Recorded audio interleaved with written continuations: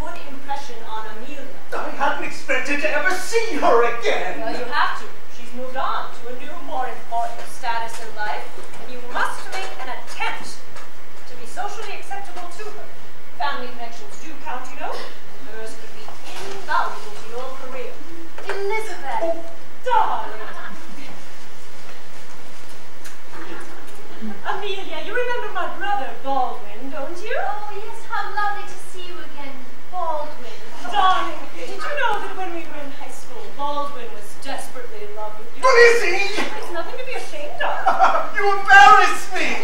Oh, how charming. I've never known a man one could actually embarrass. Baldwin is destined to be a famous lawyer, maybe even on the Supreme Court. He's almost able to afford his own apartment, aren't you, Baldwin? Almost. He doesn't say much, does he? No, we're very much alike in that regard. But his silence is eloquent, don't you think? And he has the most infectious laugh. Baldwin, laugh for Amelia. Yes, Baldwin, would you excuse us, darling? I want you to meet my latest fiancé. Did you see what he's just given me? Isn't he sweet? Oh, Amelia. Wasn't I a hopeless case? I never had a clue. But I'm really glad that things turned out so well for you.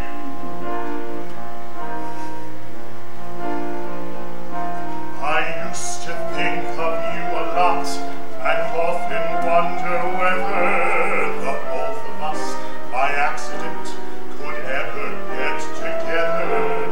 But you and I are really not two birds of a feather, as things turned out.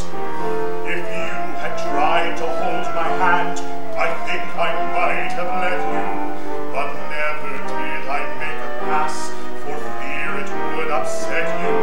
But what a waste of time it was, my hoping to get you, as things turned out.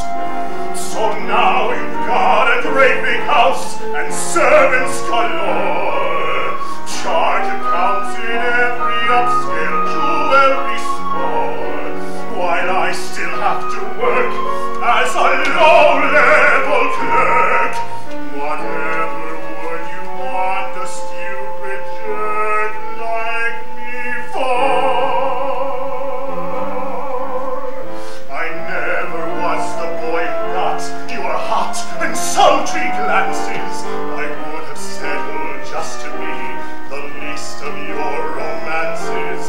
Oh boy, did I miscalculate the odds of my chances, as things turned out, as things turned out.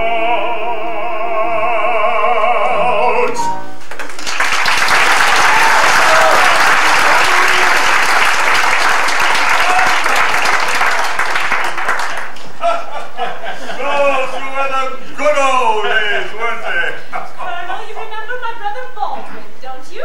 Remember Baldwin? How could one forget those long puppy dog eyes following Amelia's every move? Baldwin, aren't you going to thank the Colonel for remembering you? Yes, of course. Thank you kindly, Colonel, for remembering me. Money. The receipt first, if you please. This will only take a moment. Order, this was not a receipt of, etc.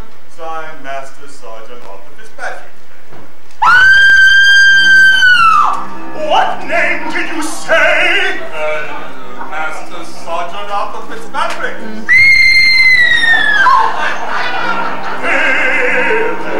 Monster, viper, in human disguise, scowl.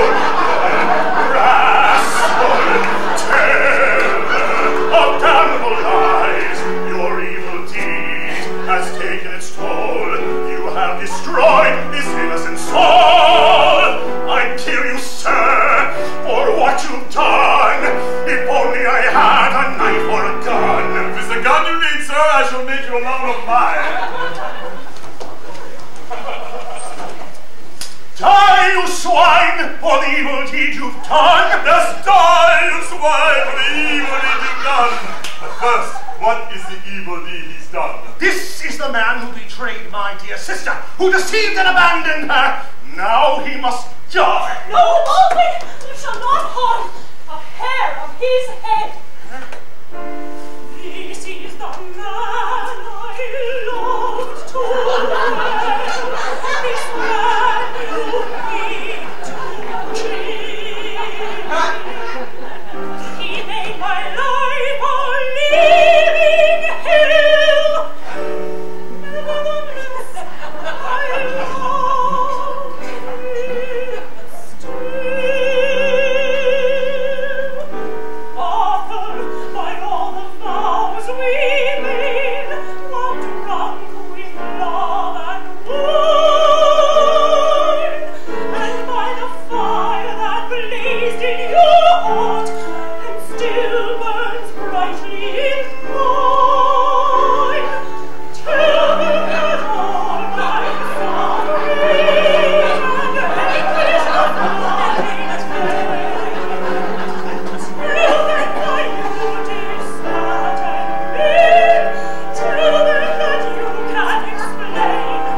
Yes, tell us, Arthur.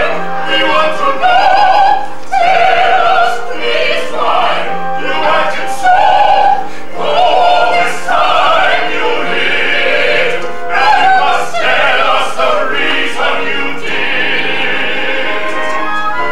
You can't deny you did it, but tell us why.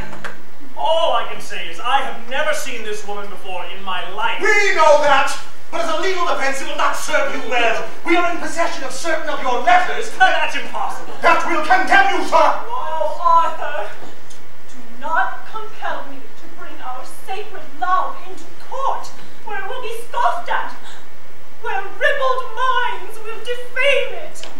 Sergeant, you will rectify the wrong you have done this dear, delicate creature. Oh, I swear by the hallowed name of Phipps that my son-in-law, to me, will give you the thrashing you so richly deserve. Ah, What?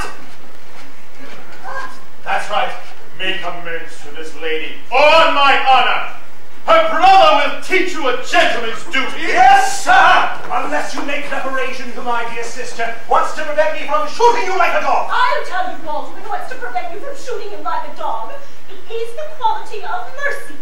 No, Baldwin. I'll tell you what shall prevent you from shooting me like a dog. There are no bullets in that gun.